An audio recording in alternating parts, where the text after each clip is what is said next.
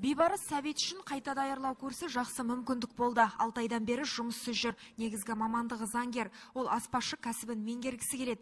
5 аспап аспаз еңбек нарығында нағыз сұранысқа ие маман екеніне сенімді. Осы бағдарламаны мен интернет жүйесінде біліп, жаңағы жұмыспен қамту орталығына бардым. Сол жақта маған жаңағы повардың, жаңа аспазшының жаңағы осындай жаңағы оқу курстар болып жатыр деп, 3 айлық курстар болып жатыр, жаңағы стипендия жүреді.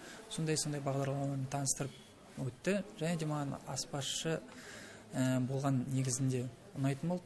Бала кезден тамақ істеуге ұнайтын болды. Аспазшы және әкімші мамандықтар бойынша 37 адам қаладағы мейрамханалардың бірінде тәжірибеден өтеді.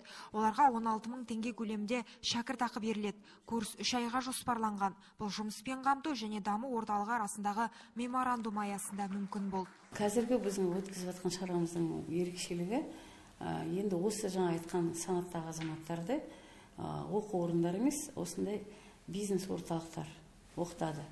Бұның бір қызығушылық тудыратын мәселе, кәсіпкерлер өз қолына алып, осы жұмыссыз жүрген азаматтар, соның үшін әйел азаматтарды оқытып, ары қарай өзіне жұмысқа алу, болмаса өзінің осындай саладағы жұмыс істеп жатқан әріптестеріне ұсыну.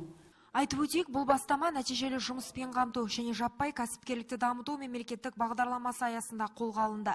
4 оқыту орталығында жұмыссыздар даяшы, кассашы, дәнекерлеуші және өзге де сұранысқа ие жұмысшы мамандықтар бойынша білім алатын болады.